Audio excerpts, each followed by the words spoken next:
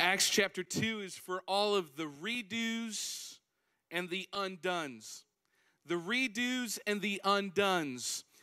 You know, the redos of your life, the things where you could wish you could go back and just maybe change that part of your life. That one thing you wish that you could go back and do it over again. Or the things that happened to you that you wish the consequences or the lingering pain or the struggles that come from that could just be undone a little more easily. I don't know if you have any redos or undones in your life, but I've got my fair share of redos and undones that I would love to have back. You know, on a more comical side, a few years ago when Mia and I were dating, I had a major redo I wish I could go back and do differently, and it has everything to do with the ever so serious topic of ranch dressing. It's a terrible thing, you guys, but we had just celebrated my brother's 21st birthday by going to a Cubs game at Wrigley Field, which I've also told my wife is the most romantic place on the face of the planet. She tends to think differently than I do on that one, but I'm kind of stubborn in that. So we left the game and we went downtown Chicago and went to a deep dish Chicago-style pizza place for dinner. And when you order pizza there, it takes 50 to 60 minutes to bake the pizza because it's so thick. And so we thought we'd order some appetizers. So we got a veggie tray. And he came to the table, and me and I had only been dating for like 2 months at this time.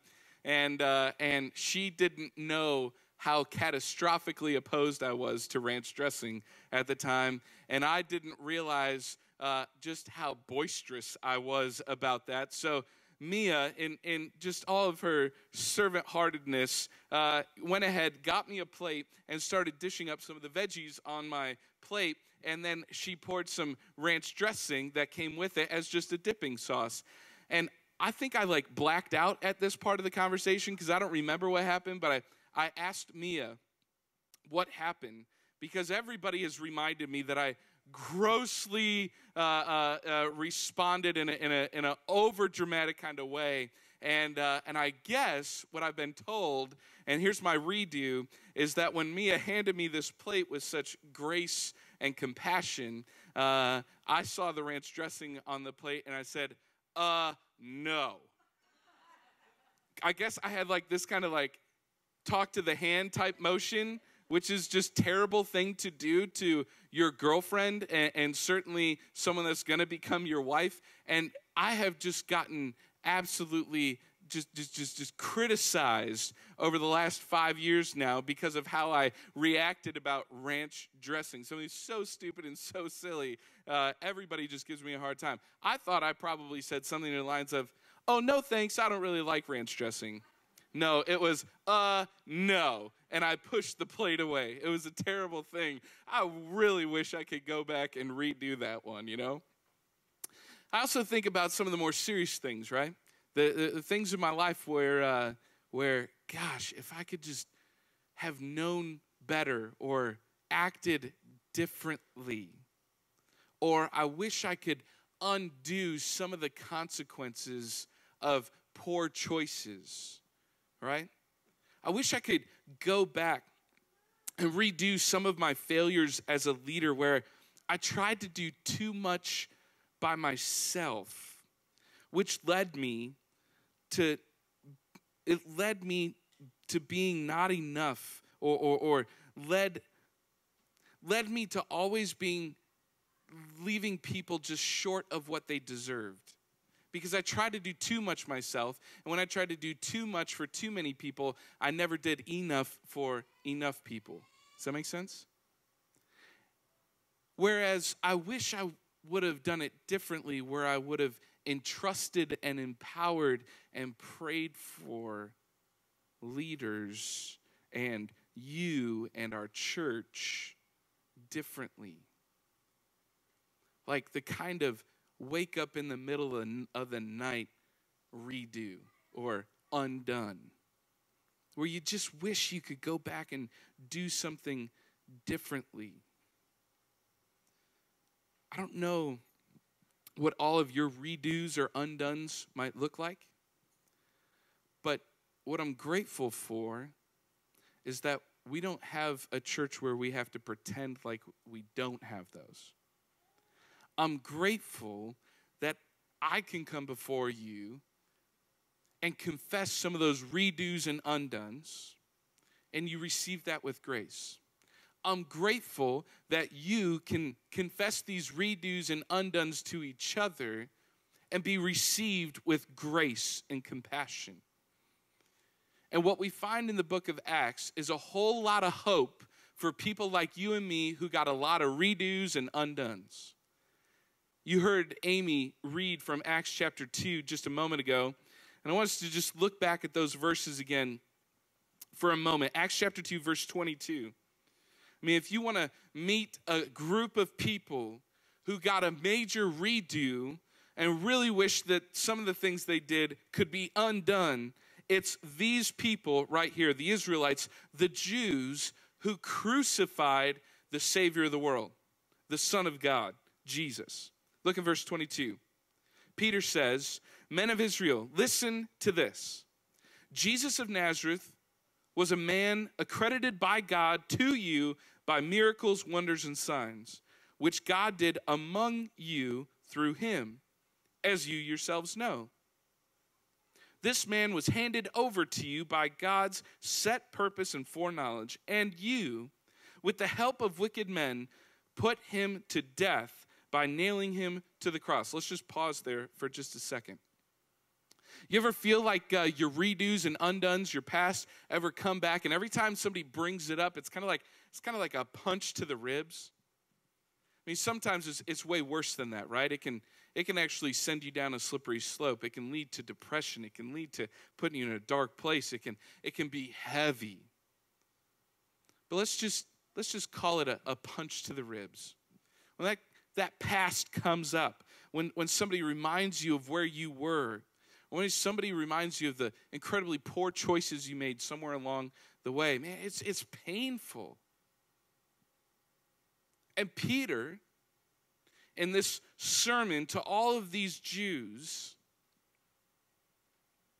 he needs them to remember the pain of putting Jesus to death. He needs them to know that they're at fault for this. Right? This is a heavy dose of the law, where it's, look what you guys did, and guess what you probably deserve because of that. I mean, it's a straight shot to the ribs. Lots of pain, brings it all up. But then he says in verse 24, "But God raised him from the dead, freeing him from the agony of death, because it was impossible for death to keep its hold on him." Peter, in speaking to the Jews, gives them a little shot to the ribs, reminds them of their past, reminds them of the pain of something they probably wish they could go and redo or have undone in their life. And yet, what happens next is staggering. And what happens, unfortunately, is that too often people think the story with Jesus ends here, where church is just around to give you a shot to the ribs. Remember what you did? Shouldn't have done that. Why'd you make that decision? Or, that was 15 years ago. Why are you still bringing that up? Why are you still dealing? Can't you just get over it? Or can't you just kind of muster up some strength and press through it? Look what happens with the Jews here. Look down at verse 36. Peter says, "Therefore, let all Israel be assured of this. God has made this Jesus, whom you crucified, both Lord and Christ." In verse 37, when the people heard this, they were cut to the heart and said to Peter and the other apostles, "Brothers, what shall we do?" And Peter replied, "Repent and be baptized, every one of you. Peter takes the pain and turns it into a path of redemption. What was a punch to the ribs is now a path to redemption, which means that for each and every one of us, the things along our lives where it caused some pain, there's things we wish we could redo or have undone, the gospel actually undoes it and gives you second chances. The gospel actually sets you free of that. Now, here's what I love about this passage, because if you look back in verse 24, you see exactly how things are undone. You can't have something undone unless Jesus and his death is undone. Look at verse 24, and the language that is used here is beautiful. But God raised him from the dead, freeing him from the agony of death, because it was impossible for death, and look at these words, to keep its hold on him. As if to say the past or the things that other people wish they could redo or have undone were what were holding him back, or death itself holding him back, just like the things from your past that you wish you could redo or have undone might be holding you back or you feel tied to. You have a Savior who on your behalf was tied to a tree and tied to death itself in a tomb, but could not stay dead and was loosed from those things that tied him down, so that a bunch of people like you and me who have redos and undones might have those things undone and might have grace and hope and be set free of those chains. So what do the people do? How do they respond? What do we do when we encounter a Savior who undoes the past? Peter says it in verse 38. Repent and be baptized, every one of you. And then in verse 42, they devoted themselves to the apostles' teaching and to the fellowship, to the breaking of bread, and to prayer. Three things they do.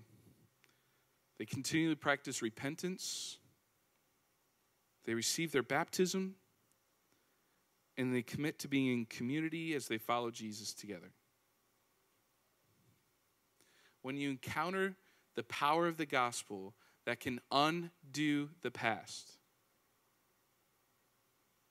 that can cut you away from the things that have been holding you down,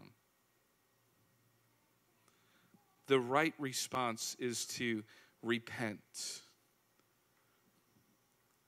God, I hate the things in my past. I need your grace for the things in my past, and I need your strength for what's ahead. Repentance. Baptism. God working faith into your life. That happens maybe at one moment in your life, but impacts the rest of your life, and always is something you can remember back to as God claiming me as someone whose path now is marked by redemption and community. What I find so remarkable is that studies have been done that show, and they look at different movements of the gospel around the world. They look for reoccurring themes or things that are happening in these movements that make it so viral in the way that the gospel spreads into people's lives. And the number one indicator of the growth of the gospel is that people repent and confess their sins to each other. Not they have the best programs or strategies, or they do the most outreach things in the neighborhood. It's that they gather in community and they're real with each other about what's going on in their lives. There's no pretending.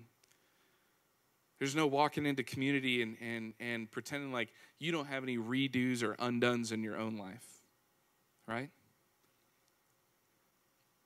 If community, or as you look around the room and you don't know or don't feel connected to people in this room, I want to highly invite you to receive community that will bless you and love you right where you're at, and not for where anyone thinks you need to be. If you're in community and you see folks in this room or in your neighborhoods or at your workplace, and you know that they need community as well, extend the invitation of friendship to them. If during meet and greet today, you met somebody you hadn't met before, invite them out for coffee or go to lunch with them today or have them over for dinner this week or meet up somewhere. Extend that invitation, because in that community, God will humbly remind us that no matter how many redos or undones you have, that the gospel is for you. The gospel is for me. We got a whole lot of grace to give to one another.